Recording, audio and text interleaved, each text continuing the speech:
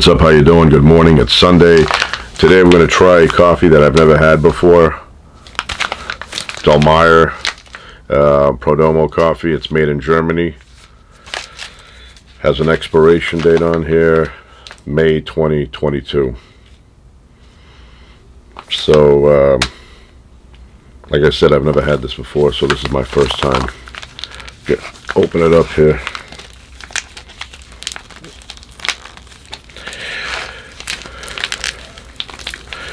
Okay, that's a very good seal.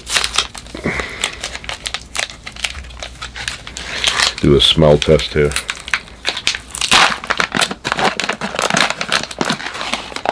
Oh, that's good coffee. This coffee smells really good. That is delicious. Very delicious coffee.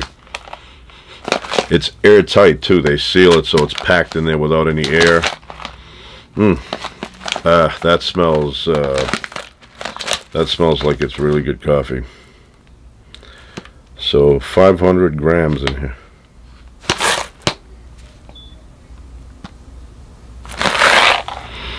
Wow.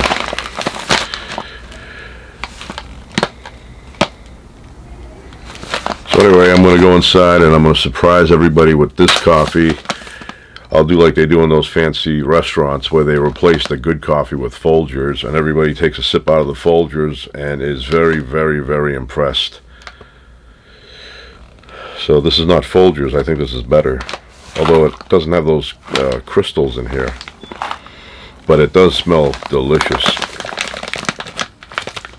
Anyway, I'm going to go inside and make some coffee. Alright, I'm back. Gave some to my wife. Fresh coffee. So we're going to give it a try here. That's good coffee. Good quality. Rich. Nice flavor. Yeah. This is the kind of coffee if you're out hiking or camping overnight. You want to bring some of this along. It'll make you feel good. Dallmayer, or Dallmayer, Prodomo, whole bean coffee. Good coffee, highly recommended. Right there, see how the,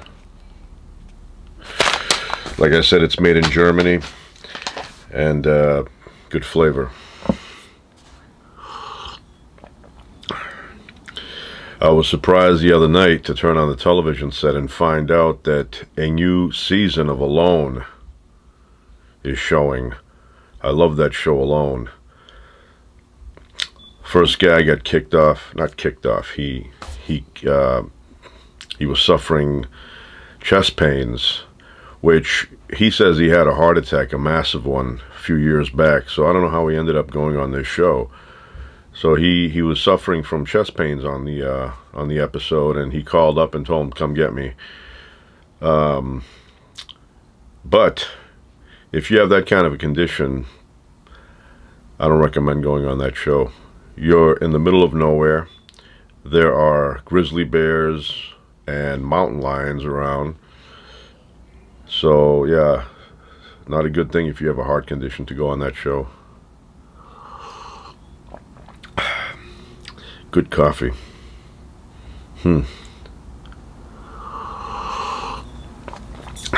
Anyway, I am a big fan of that show. And, you know, the more people are, you know, going in for a tryout, the more you see that they have better skills in hunting and building shelters. In the first season, you didn't see any of that. You know, it was just basically endurance. But now a lot of these guys and women, they get on these shows and they can hunt, they can build shelters. Only problem I see is the grizzly bear situation. And the mountain lion. Mountain lions are sneaky. They come from the back. They jump on you. They get those fangs in the back of your neck going.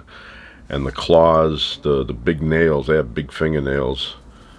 They dig into you, they shred you, and then they get you from the front and they remove your throat and eat that first. Grizzly bears eventually go into hibernation, but even those things, you know, unless you're Leonardo DiCaprio, you cannot fight one of those off. So very dangerous up there. In reality, you'd be up there with a rifle or something like that, you know. But these guys have pepper spray, and I don't know, sometimes pepper spray just annoys the bear a little bit more. Anyway, that's it. Have a good Sunday.